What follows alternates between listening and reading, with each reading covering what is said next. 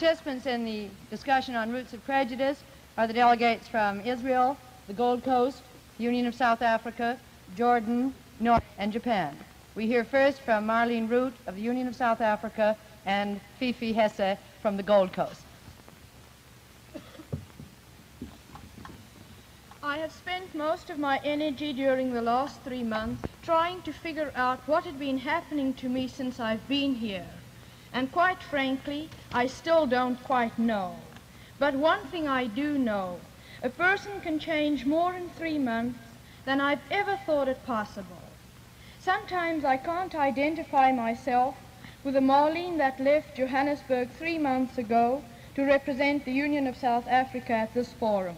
I think all of us have had the same feeling to some extent, Marlene.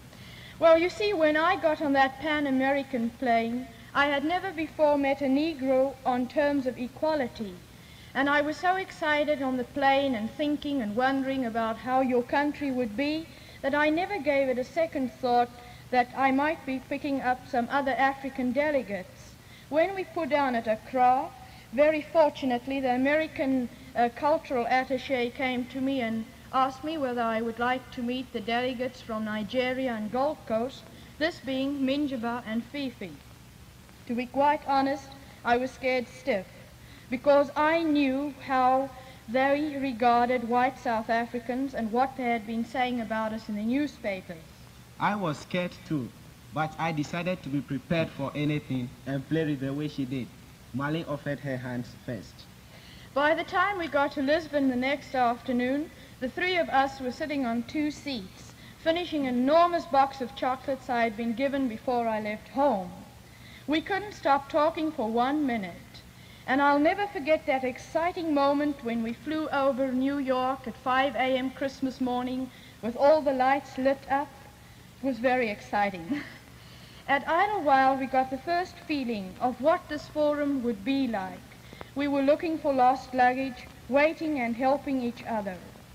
Then I didn't quite know how very difficult this 3 months would sometimes be for me. I wonder if you realize how hard things have been for Marlene here. You are still in character, Fifi, for when things have been hardest for me, Fifi's most often been the person that understood me best.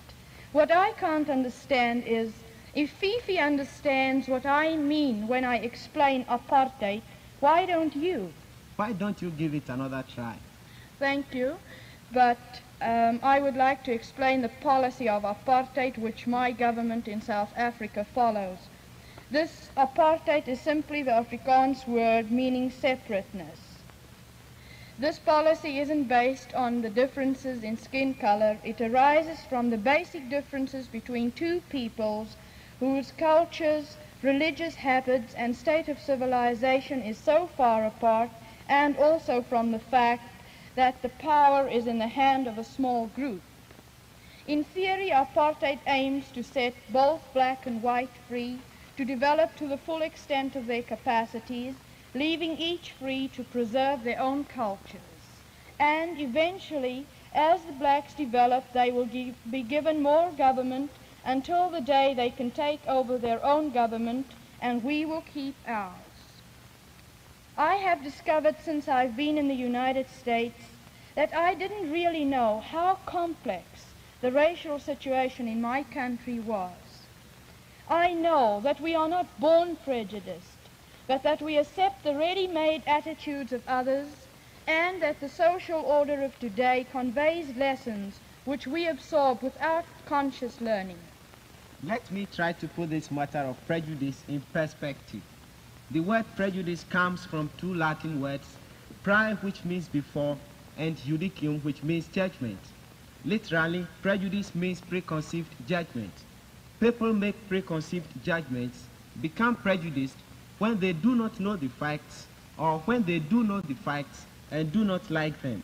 For example, when our interests conflict with that of others, we think others deserve less than we do in order to be at peace with ourselves. We think of another as inferior in order to create for ourselves a feeling of superiority. Let me tell you about a small survey I conducted in some high schools in this country. I asked a number of Negro girls how often white boys took them out on dates. About 90% had never been out with a white boy. The remaining 10% could count the number of times on their fingers. The experience of Negro boys was much the same. What is responsible for this segregation in unsegregated schools, where blacks and whites do everything together? Some people say the reason is economic, that the average Negro income is much less than the white. I do not think that is the only reason or the most important.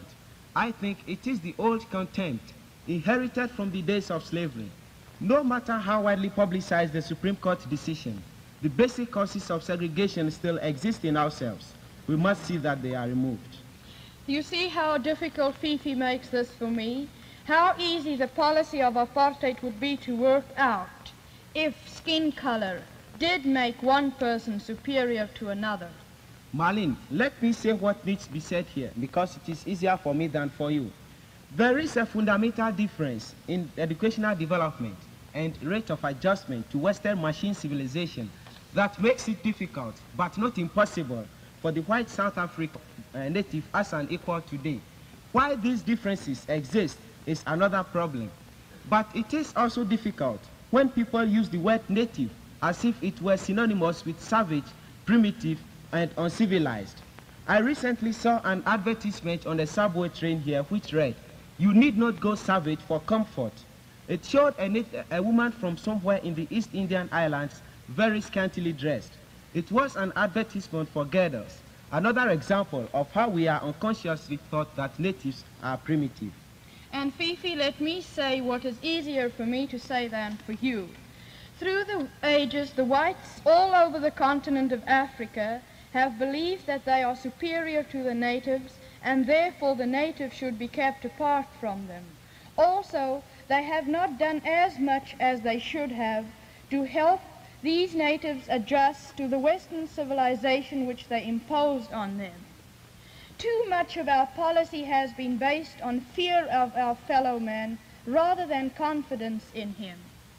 But people are beginning to realize that the natives are human beings, just like me and you, and that they should be given equal chance. The whole Africa is changing, white as well as black, and it's a change for the better. I would like to add this. South Africa has achieved more in the past 10 years and done more in the past 10 years than was done in all the 200 years that is past. But to get this conversation in perspective for an American audience, one of us has to say that the situation in South Africa is about 100 times more difficult and complicated than in the most backward of the American southern states.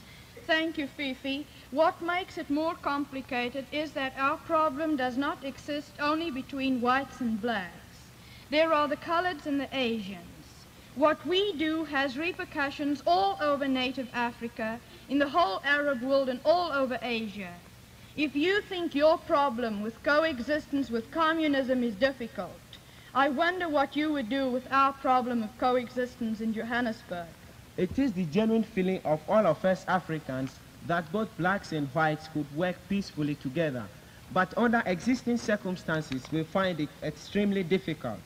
A famous educator from the Gold Coast once said, "You could play all sorts of tunes on the black piano keys and all sorts of tunes on the white. But for harmony, you must use them both."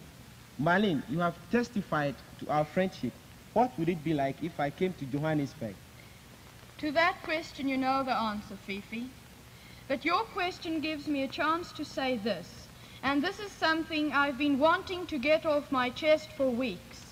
I think I have a better understanding of how an American Negro feels deep inside than most of you white Americans. For 3 months now I have been judged by most of you, not for what I am, me, Marlene Ruth, an individual, but by your preconceived judgments about my country. Now, Fifi, I would like to answer your question directly. If I went to Accra, it would not be the same, and if you came to Johannesburg, it could never be the same. Through no happenings of our own, we both would be prisoners. I have always hated white South Africans violently because of the negrophobia. But believe me, I liked the first white South African that I ever saw very much. I think our stay here has proved to me that all white South Africans do not fit my stereotype of them. I recently visited the Museum of Modern Art and saw the exhibit on the family of mine. The whole range of pictures impressed me very much. But one picture impressed me greatly. It was a picture from South Africa. It showed a Negro standing behind a rock with his eyes uplifted into heaven, and under it was written, "Who is on my side? Who?" Thank you, Marlene and Fifi, very much.